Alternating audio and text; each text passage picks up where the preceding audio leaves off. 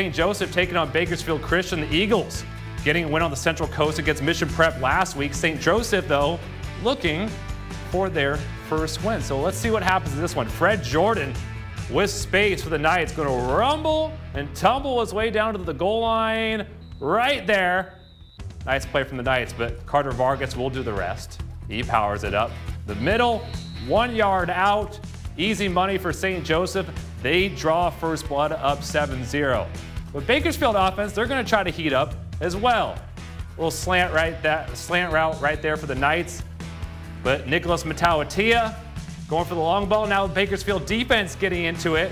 Picked off near the sideline by the Eagles, but still scoreless for the Eagles. St. Joseph now threatening to get on the goal line. Vargas punches it in, but he fumbles, and it's grabbed by lineman Mark Pullman. Jumping on Knights. Wasn't pretty. They get it done. St. Joseph defeated Bakersfield Christian 14-0, recovering from a 37-13 loss against Palos Verdes. The Knights host the Newbury Park Panthers at home next week at 7.